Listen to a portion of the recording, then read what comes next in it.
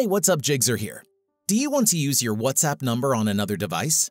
You may have noticed that when you sign into your account on one device, your account is automatically signed out of the other phone where it was originally logged in.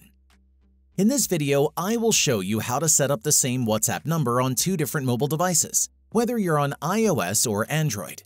Let's go. Conveniently, WhatsApp has a link device feature that you can use if you want to use your one account in two or more devices. Keep in mind that in order to use this feature, you will need to set up a primary device on which your account is actively signed in. To get started, open the App Store or Google Play Store and install WhatsApp on your secondary device. If the app is already installed, make sure it is not signed into another account. Otherwise, reinstall the application. After that, launch WhatsApp and accept the platform's terms and conditions to proceed. Once the login page loads, do not enter your number. Instead, tap the three-dot menu in the top right corner and click Link as Companion Device. A QR code should be generated automatically.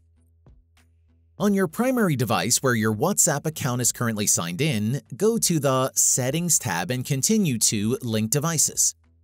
Click the Link a Device button and grant the app access to your camera when prompted.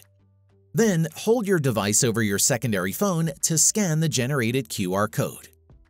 Once linked, your WhatsApp account should immediately load on your secondary device. Any changes you make on your primary phone and vice versa are synced across all your linked devices. Please note that if WhatsApp detects 14 days of inactivity on your primary phone, all linked devices will be automatically logged out and you will need to repeat the process. And that's it. If I could help you, feel free to give this video a thumbs up and don't forget to subscribe.